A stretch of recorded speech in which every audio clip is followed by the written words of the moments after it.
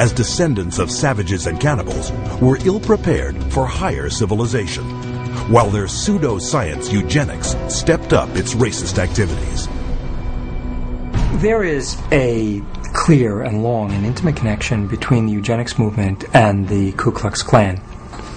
Harry Laughlin, who was the Carnegie Institution's director of the Eugenics Record Office, had a close relationship to the Ku Klux Klan through the publication of a book called White America, which was written by a major Klan leader.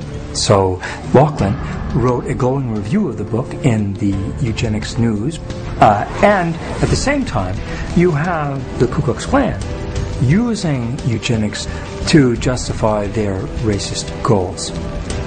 But psychiatric racism wasn't exclusively American. Some of the worst abuses of the 20th century occurred in South Africa, where the government adopted the same racist theories and practices used by Hitler. This was no coincidence. The Prime Minister had studied eugenics as a psychology student in Nazi-influenced Germany in the 1920s. Dr. Hendrik Verwoerd is regarded as the architect of apartheid. He saw South Africa as a divided state with whites, blacks and brown people living in totally separate areas, with black people having no rights whatsoever. With apartheid in place, psychiatrists established mental hospitals throughout the country that were in fact nothing more than slave labor camps.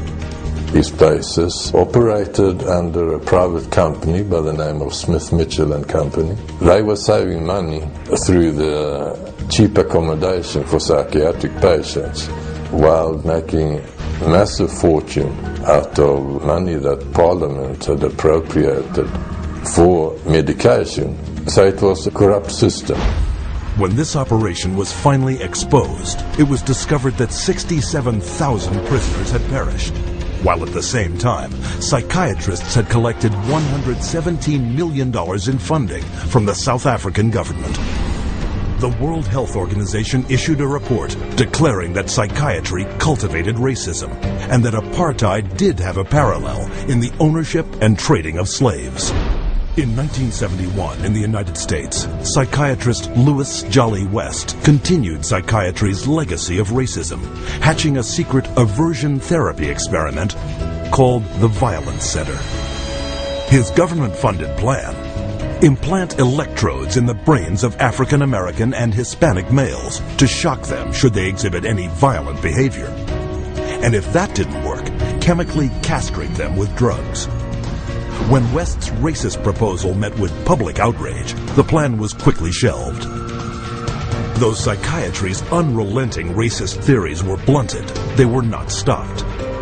In 1994, psychologist Richard Herrnstein co-authored The Bell Curve, claiming to prove that blacks were genetically disabled and therefore inferior to whites. The Bell Curve really argues a very old eugenics idea. It argues that people are born with different kinds of intellectual abilities, that these are inborn pretty much at birth. It goes back to the notion that somehow black people are genetically and biologically inferior to white people as a way to justify what was really its programs of social racism and social sexism. And you see that kind of thinking going on in public school testing and IQ testing and educational testing and tracking. And this new tool fit into that old mold. It was a new tool that could prove the intellectual inferiority of African Americans. Psychiatric profession has done great damage, certainly in the past, and far too many in the present, too, to subvert democracy and perpetuate racial stereotypes, even more, deep racism in society. We have to battle against this continual misinformation, disinformation, pseudoscience. It can be repackaged in whatever form or format it is. But if it is based solely upon the color of one's skin and then is the merit of that human being, I just reject it. And so today, the flame of hatred continues to burn, fueled by pseudo-scientific lies. This is the heritage of psychiatry, as a justification for racism and as a pretext for political repression.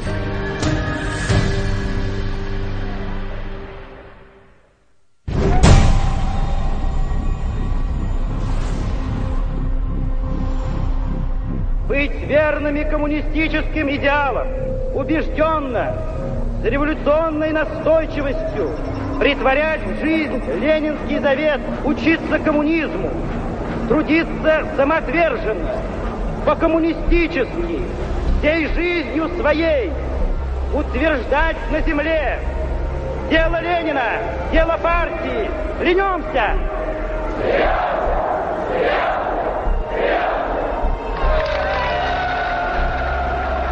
The Soviet regime demanded absolute loyalty. Those who did not toe the party line were considered dissidents and labeled enemies of the state. With no more than a whisper to the secret police, they would vanish into one of these special psychiatric hospitals. Despite the risks, these so-called dissidents put their ideas of freedom into action. Я вел жизнь тайную, конспиративную. Никто не знал, что я это делаю. У меня была маленькая подпольная типография. И я стал делать листовки. While others considered themselves loyal Soviet citizens. Я, например, считал, и то уверенно считал, что я один из лучших советских людей. Когда уже даже меня арестовали и написали особо опасный государственный призыв, я рассмеялся. Я при нем, при этом же самом нынешнем генерале, рассмеялся. А он меня вызывает психиатра на утро.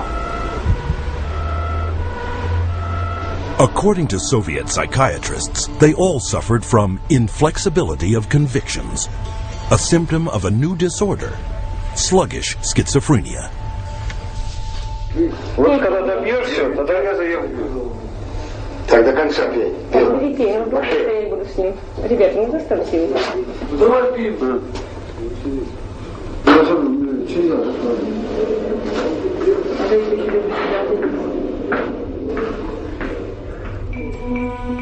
Like their counterparts in other countries, the Soviet psychiatrists prescribed powerful drugs to cure their patients.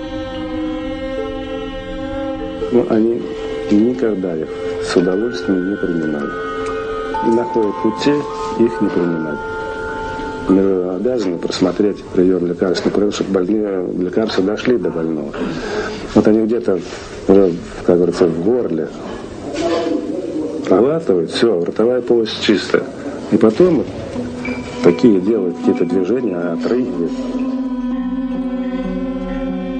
Врач на обходе говорит: как себя чувствуете, Петр Петрович?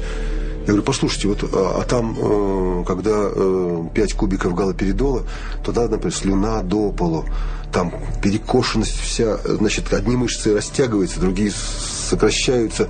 Совершенно ужасные позы, лицо все ужасное. На душе страшно просто. Я человека, вот самое главное, описать это состояние невозможно. Санитары совершенно безнаказанно могли избивать. По любому поводу. Или вообще без повода. Вот, например, санитар открывает дверь. Тут ты оказался, например, в проеме двери. И вот этого достаточно было, чтобы, скажем, получить удар. Если больной, скажем, оказывал сопротивление при избиении, то его могли привязать, и привязывали, и избивали, и продолжали избивать уже привязанного. Проходит, допустим, год-два, там выписывают убийц, выписывают насильников. Михаил, ты бы лучше убил бы кого-нибудь, мне бы легче было тебя отсюда вытолкнуть. Это было, вот, растало такое чувство безысходности. From 1967 to 1987, the Soviet government arrested over 2 million people who, for political reasons, were diagnosed as mentally sick and were forced to undergo psychiatric treatment. Even today, psychiatry remains the coercive tool of choice for governments throughout the world. What we've learned is that in Gitmo or Guantanamo Bay, that we had teams of healthcare professionals called the biscuit teams, behavioral scientists, psychologists, working with the military to advise them on how far you could push a prisoner. There are abuses that have been documented around the world.